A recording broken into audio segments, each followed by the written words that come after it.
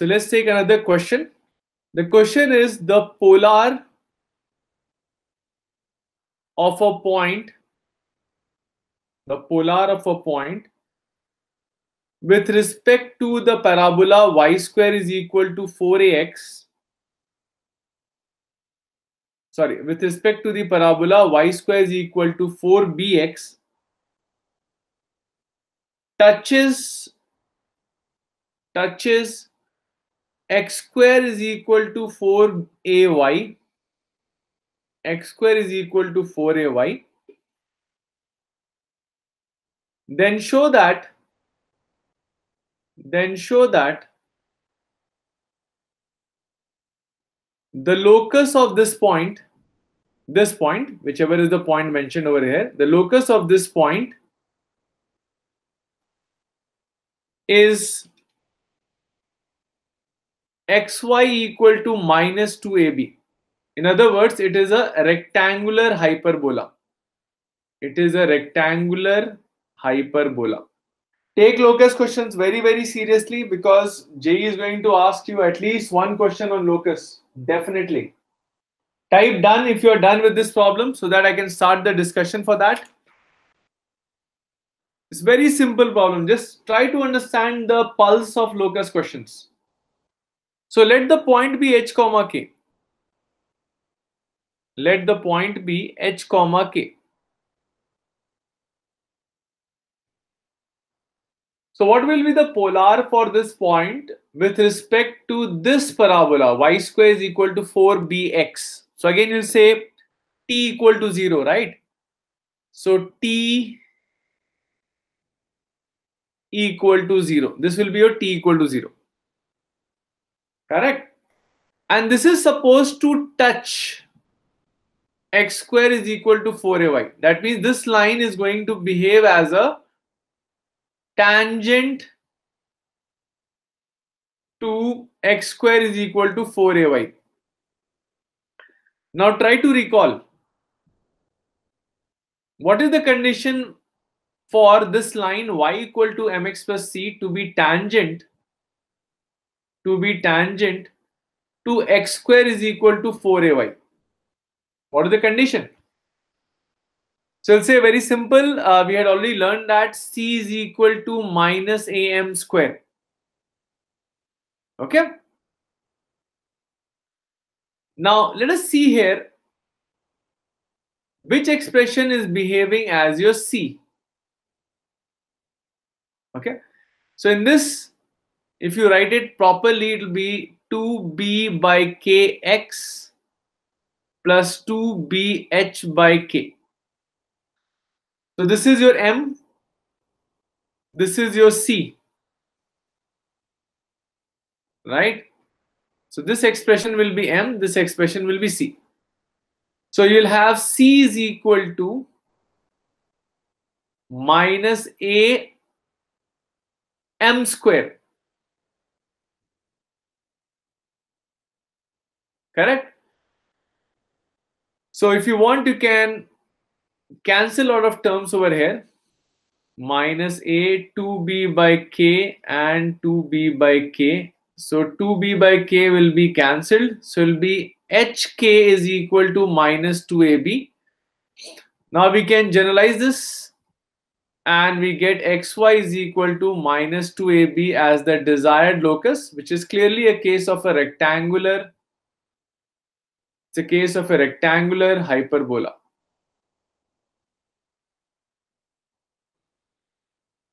Okay. Next, we are going to talk about some very important properties. Some standard properties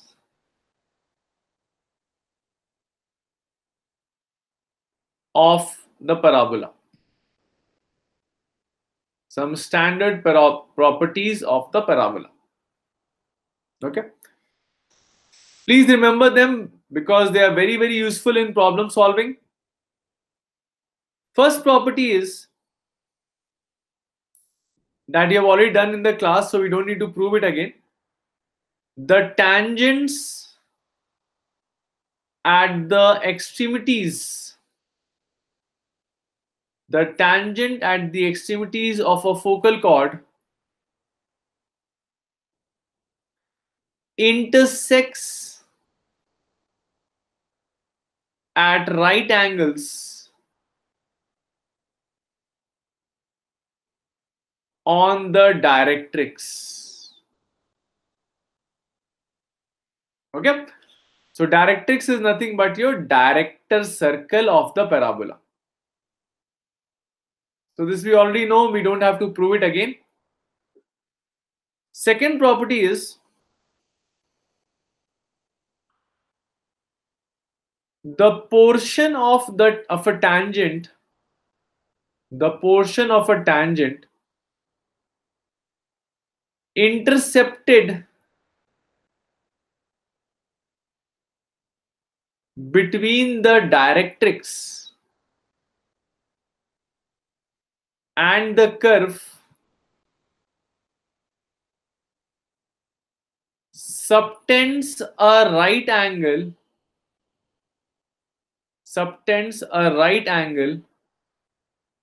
at the focus. So let's quickly prove this. It's a very simple proof, will not take much time. So it says that, let's say there is a tangent like this, and this is your directrix. Okay, so the portion of the tangent which is intercepted between the curve and the directrix, this will subtend a 90 degrees over here. This would subtend a 90 degrees over here. Okay, it's very simple to prove. You know this point, let's say it's 8t square comma 2at. Okay,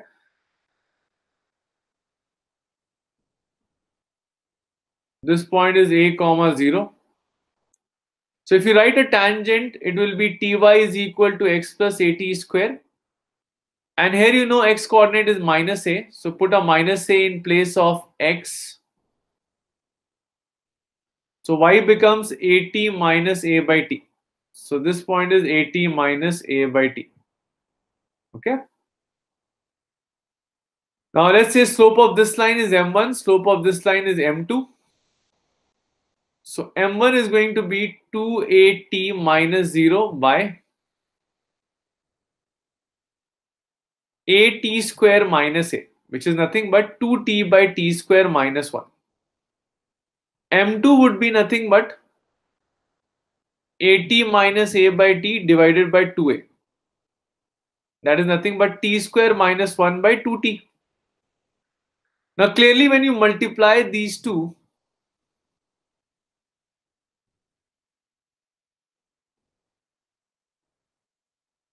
sorry, this will be minus 2a. Yeah. Now clearly when you multiply these two, m1 into m2 is going to give you minus 1. That means a right angle is subtended at this point. This is a very important property. Please remember this.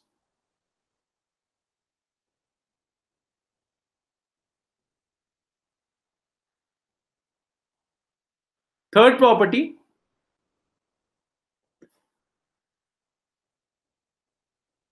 the tangent at any point P of a parabola, the tangent at any point P of a parabola bisects the angle between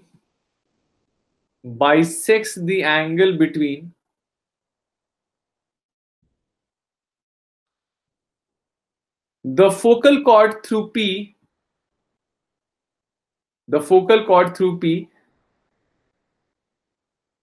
and the perpendicular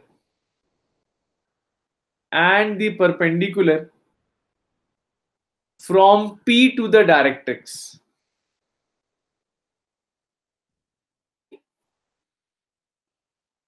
Let me just show you on the diagram what do I mean by this property.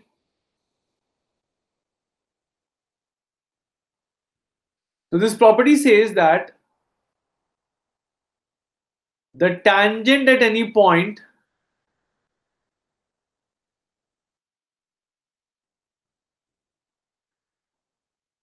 will bisect this angle. That means this angle would be same as this angle, theta theta.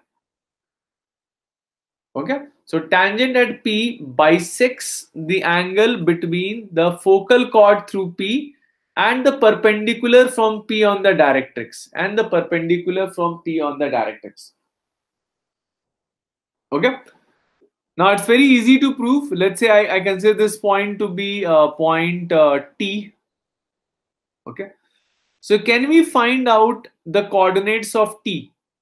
It's very simple. We know the equation is Ty is equal to x plus at square. Correct? And the point where it meets the x-axis, y is going to be 0. So put 0, it will be at square. So x will be minus of at square. So I can say st will be a plus at square. Isn't it? Because from O to S it is a, and from O to T it is minus at square. So, or you can say mod of that. Okay, so the sum of the distance will be a plus at square. And we also know that the focal distance of any point is also a plus at square. Correct? So indirectly what I have proven? I have proven that ST is equal to SP. ST is equal to SP. That means triangle STP is an isosceles triangle. Triangle STP is an isosceles triangle. So this length and this length are equal. Okay. So I will draw it in a proper way so that it's quite legible to you all.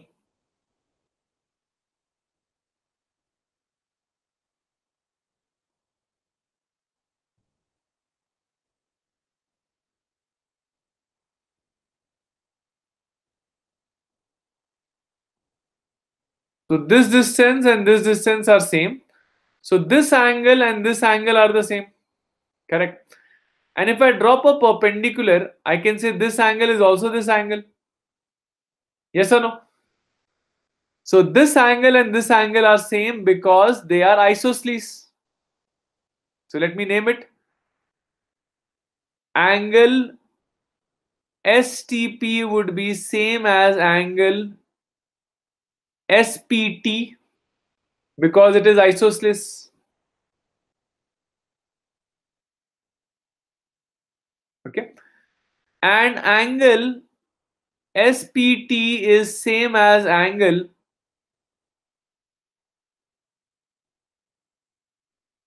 STP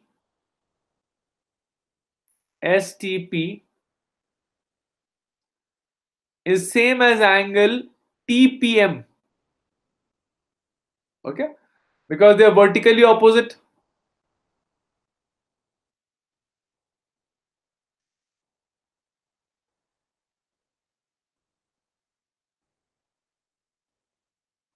So indirectly these two angles are also equal.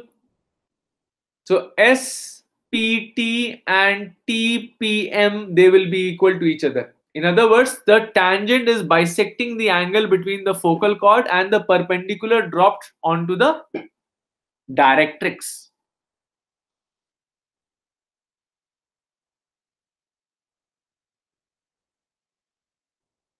Next property number 4. The foot of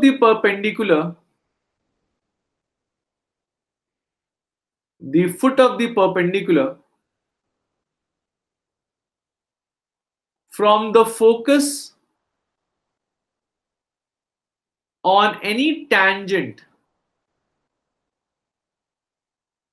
to a parabola lies on the tangent at the vertex. Lies on the tangent at the vertex. So remember the question, the property says foot of the perpendicular from the focus on any tangent to a parabola lies on the tangent at the vertex. So what it's trying to say is that if I draw any tangent at a point, okay, then the foot of the perpendicular dropped from the focus. The foot of the perpendicular dropped from the focus would be meeting the tangent at the vertex. So remember, y-axis is nothing but y-axis is the tangent at the vertex.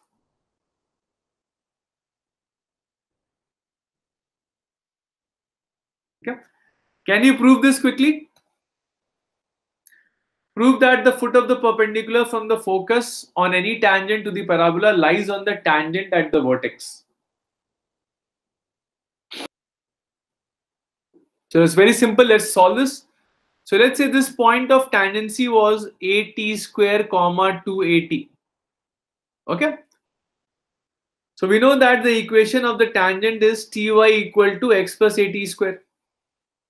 Now let's draw a line which is passing through a comma 0 and the slope of it is negative reciprocal of the slope.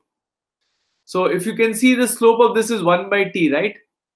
So let's write an equation of a line with slope as minus t and passing through a comma 0. That means y is equal to minus tx plus at. So let's solve 1 and 2 simultaneously. Let's solve 1 and 2 simultaneously. Solving 1 and 2 simultaneously. So let's substitute y as this in the other equation. You will automatically get minus t square x plus at square is x plus at square. At square gets cancelled, which means t square x plus x is equal to 0, which means x times 1 plus t square is equal to 0, which implies x equal to 0. That means they meet where x is 0. That means they meet on the y-axis, which is happening to be the tangent at the vertex. Is that fine, guys? Please type CLR if it is clear to you. Okay.